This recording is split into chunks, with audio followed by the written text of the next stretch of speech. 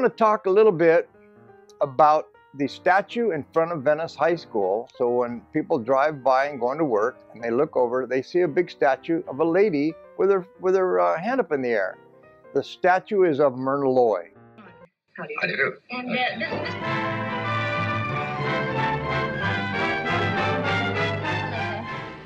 Who do you think this is? Simpson. No. Try again. Finney. No. Try again. But the story that people don't know is when the statue was originally made by Harry Weinbrenner, happened to be the head of the art department, he picked out a little 9th grade student to do a statue that's going to go in front of Venice High School. So he picked out a lady by the name of Myrna Williams to make this statue.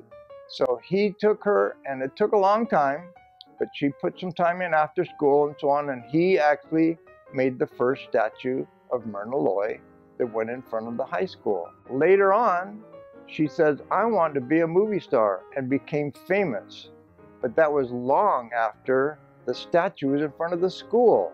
So the story is actually a little different than what it appears. Myrna Williams was just a high school student when she was first modeled for that statue and then became famous.